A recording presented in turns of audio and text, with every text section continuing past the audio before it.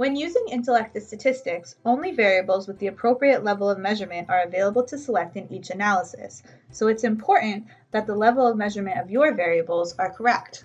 Simply hover over any analysis to view the appropriate level of measurement.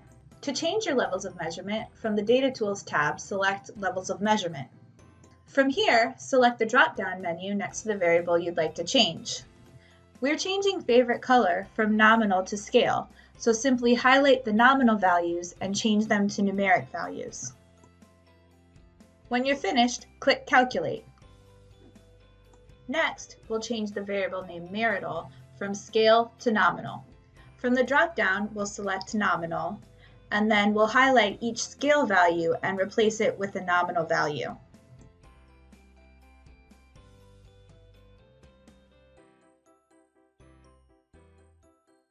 When finished, click Calculate.